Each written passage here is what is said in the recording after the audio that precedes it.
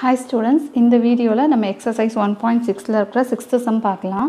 In an examination, 50% of the students passed in mathematics and 70% of the students passed in science, whilst 10% of the students failed in both subjects. 300 students passed in at least one subject. Find the total number of students who appeared in the examination if they took examination in only two subjects. சரியா? So first என்ன சொல்லிருக்காங்கன்னா, in an examination 50% of the students passed in mathematics.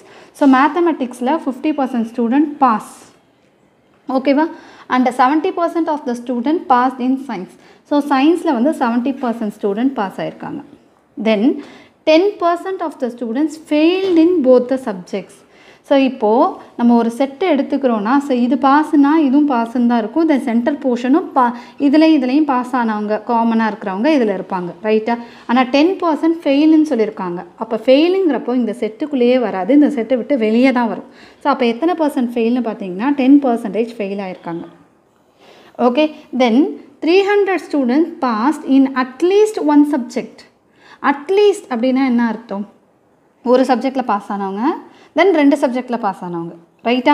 So அட்லீஸ்ட்னா minimum ஒரு சப்ஜெக்டில் pass ஆனவங்களும் இந்த லிஸ்ட்டில் இருப்பாங்க. தென் 2 சப்ஜெக்ட்ஸில் pass ஆனவங்களும் இந்த 300க்குள்ளே அடங்கியிருப்பாங்க அப்படின்னு அர்த்தம். ஸோ அப்போ இந்த 300க்குள்ளே என்னெல்லாம் இருக்குன்னு பார்த்தீங்கன்னா, இந்த போர்ஷன், அதாவது A-Bன்னு சொல்லுவோம்ல. ஸோ A-B மேக்ஸ் மட்டும் பாஸ் ஆனவங்க, தென் மேக்ஸும் சயின்ஸும் பாஸ் ஆனவங்க, தென் சயின்ஸ் மட்டும் பாஸ் ஆனவங்க, இவங்க 3 பேருமே இந்த 300க்குள்ளே கலந்துருப்பாங்க. அப்போ இது என்னது? இது வந்து A யூனியன் B, ரைட்டா? ஸோ அப்போ N of A union B உங்களுக்கு என்னன்னு கொடுத்துட்டாங்கன்னா 300 அப்படின்னு கொடுத்துட்டாங்க. ஓகேவா? ஸோ இப்போ N ஆஃப் A யூனியன் Bனா நம்மளுக்கு ஃபார்முலா தெரியும். N of A union B is equal to N of A plus N of B minus N of A intersection Bன்னு தெரியும். ஓகேவா? பட் இங்கே இன்டர்செக்ஷன் பார்ட் நம்மளுக்கு இல்லை. ஸோ அதை எப்படி கண்டுபிடிக்கிறது அப்படின்னு பார்த்தீங்கன்னா, இப்போது இங்கே ஒரு விஷயம் சொல்லியிருக்காங்க என்னென்னா, 10% of the students failed in both the subjects. So இந்த 2 சப்ஜெக்ட்லேயுமே ஃபெயில் ஆனவங்கன்னா இது ரெண்டுத்துக்கும் காமன் ஆனவங்கன்னு தானே அர்த்தம். இன் போத் த சப்ஜெக்ட்ஸ் அப்படிங்கிறப்போ காமன் ஆனவங்க 10% ஸ்டூடெண்ட். அப்போது 10% ஃபெயில் ஆகியிருக்காங்க அப்படின்னா எத்தனை பர்சன்ட் பாஸ் ஆகிருப்பாங்க? இப்போ பர்சன்டேஜ் அப்படின்னா நம்ம எதுக்கு கால்குலேட் பண்ணுவோம்? பர்சன்டேஜ் அப்படின்னாலே நம்ம 100க்கு தான் கால்குலேட் பண்ணுவோம், ரைட்டா? இப்போ 100%னா 100 டிவைடட் பை 100ன்னு அர்த்தம். இப்போ 50%னா 50 டிவைடட் பை 100, 100க்கு 50 மார்க்ஸ், அதான மீனிங். ஸோ அப்போது 10% அவன் fail ஆகிருக்கான். Okay, percentage of students failed in both the subjects. 2 சப்ஜெக்ட்லேயும் 10% fail ஆகிருக்கானா, அப்போ 2 சப்ஜெக்ட்லேயும் எவ்வளோ பர்சன்ட் வந்து பாஸ் ஆகிருப்பாங்க அப்படின்னா, percentage of students past in both subjects is equal to மொத்தம் 100%. ஓகேவா? ஸோ அதில் எத்தனை percent fail? 10% fail in both the subjects அப்படின்னா 90% past in both the subjects, இதான மீனிங். ஓகே, ஸோ அப்போ என்ன அர்த்தம்? 90% 2 சப்ஜெக்ட்லேயும் பாஸ் ஆகிருக்காங்க. ஸோ 90% காமனாக இருக்குது அப்படின்னு அர்த்தம். ஓகேவா? ஸோ அப்போ இது வந்து N ஆஃப் M, இது வந்து N ஆஃப் S. ஓகே, அப்போ இந்த பார்ட் வந்து N of M intersection S. So இது N ஆஃப் A, இது N ஆஃப் B, இது வந்து N of A intersection Bங்கிறது.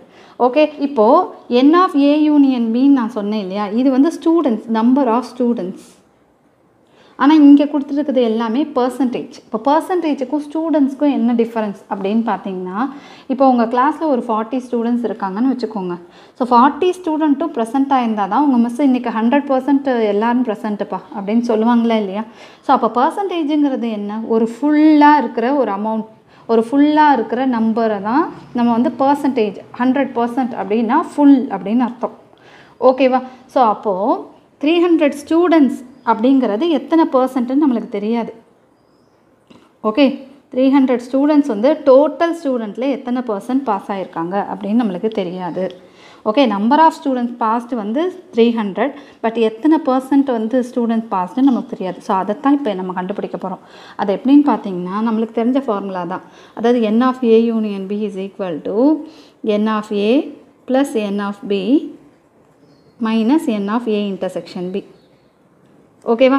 So N of A union Bங்கிறது N of M plus N of S minus N of M intersection S, ரைட்டா?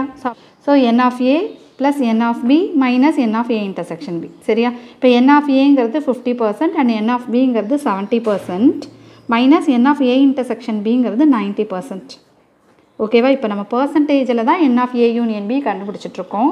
So அப்போ 50 plus 70 120. So 120 minus 90 is equal to 30%. அப்போது 30% students தான் pass ஆகியிருக்காங்க. புரியுதா? ஏன்னா இதெல்லாமே pass தானே. Okay, so 30% student pass ஆகியிருக்காங்க. நம்பர் ஆஃப் ஸ்டூடெண்ட்ஸ் எத்தனை பேர் பாஸ் ஆகியிருக்காங்கன்னா 300 ஸ்டூடெண்ட்ஸ் பாஸ் ஆகியிருக்காங்க. அப்போ இது ஒன்று தானே.